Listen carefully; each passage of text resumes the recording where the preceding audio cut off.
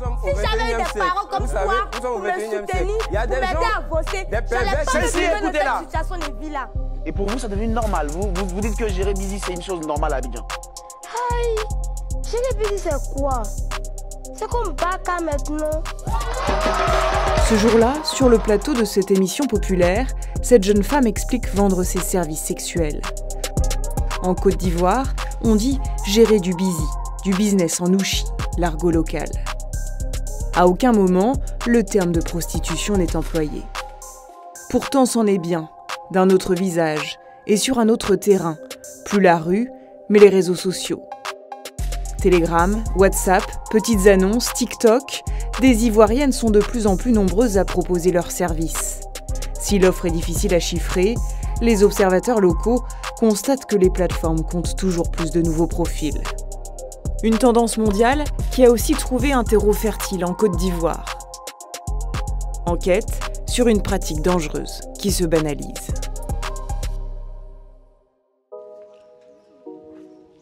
Taïk Beahi est journaliste en Côte d'Ivoire.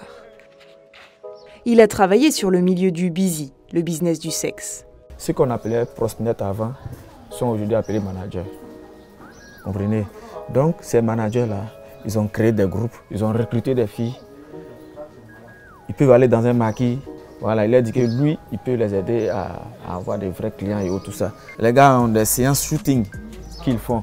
Ils louent des résidences. Voilà, où ils prennent des filles en photo et autres, ce qui constitue un peu l'animation même du groupe. Sur ces groupes Telegram, des centaines de filles dénudées proposent leurs services. Il y a plein de groupes. Il y a le forum de bizi, il y a Nouveau Dossier Plus, il y a tous les dossiers, il y a Amusons-nous, nouvelle recrue, skinny. Quand on dit skinny ici en Côte d'Ivoire, ça veut dire les filles minces. Quand on appelle, c'est un homme qui répond, le manager. Il prendra un pourcentage avant de mettre en relation avec la fille, entre 3 000 et 5 000 francs CFA. Maintenant, comment ça se passe? Bon, c'est simple, les femmes sont pensées que la nuit, dormant, vous savez de quoi je parle? Oui, je vois. Et dormant, c'est 20 000 francs. Et pour une petite. Maintenant, ça fait combien son transport d'ici d'Ocu? C'est 2000 francs. 2000 francs. D'accord. Nous avons rendez-vous avec une jeune femme.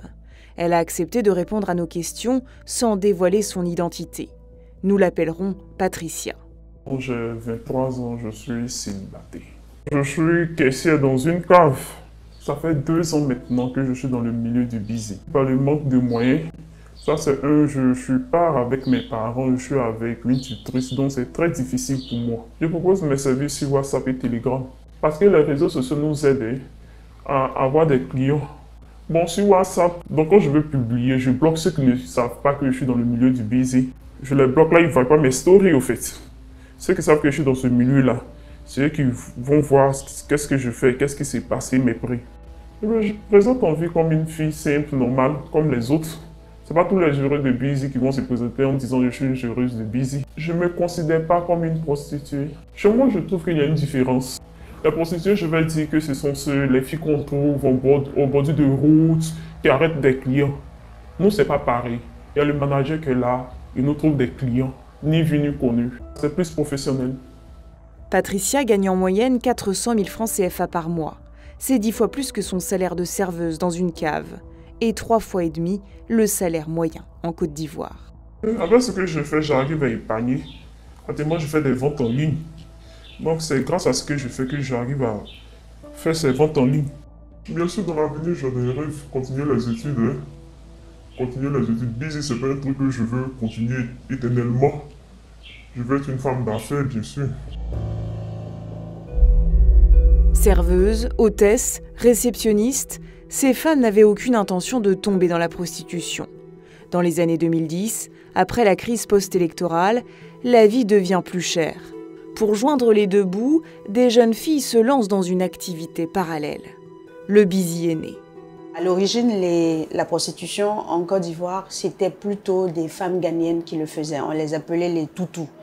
Et dans les années 2000, avec les différentes crises politiques et les crises socio-économiques qui s'en est suivies, les jeunes filles ivoiriennes vont de plus en plus s'adonner à la prostitution. Les filles ont trouvé le moyen de créer un réseau de prostitution en utilisant les réseaux qu'elles avaient comme amis sur Instagram, TikTok, Facebook. Les réseaux sociaux leur permettent d'avoir un certain anonymat. Et cet anonymat-là leur permet aussi de pouvoir envoyer des photos pour aguicher le potentiel client, d'envoyer des photos de nus, des photos osées qui constituent un certain marketing sexuel assez nouveau pour les Ivoiriens. Ce marketing sexuel fait même son chemin à la télé. Dans cette série ivoirienne, l'un des personnages principaux est milice et géreuse de bizi. Ah, faire des bizi là, donc c'est comme cela, c'est. Rita, c'est dans quoi tu m'as mise comme ça? Hey. Ma chère, pour laisser Rita, ça là, c'est à toi même que tu dois t'en prendre. L'argent est bon, hein, mais c'est pas tout on prend. En Côte d'Ivoire, comme on a souvent l'habitude de le dire, l'argent n'a pas d'odeur. On ne cherche pas la provenance de l'argent, mais on a ce culte de, je dirais, d'un enrichissement assez rapide, même si cela se fait au détriment de différentes valeurs. Il y a la normalisation des antivaleurs qui font qu'aujourd'hui, ça va de soi d'ouvrir son téléphone et de voir une ou deux filles nues. Ce modèle de réussite, prôné en Côte d'Ivoire, plus encore que dans les pays voisins, a permis à certaines géreuses de bizi d'être érigées au rang de starlettes. Une notoriété qui met un voile sur les dangers encourus par ces femmes, car loin des terrains classiques de la prostitution, elles deviennent invisibles aux yeux des pouvoirs publics et des associations. Ces filles, quelquefois, sont victimes de brouteurs et qui se font égorger, tuer, violer et tout, sans que la société ne réagisse, parce qu'on se dit qu'elles l'ont bien cherché. La société ne se préoccupe pas vraiment des conséquences que cela peut avoir de manière psychologique sur ces filles.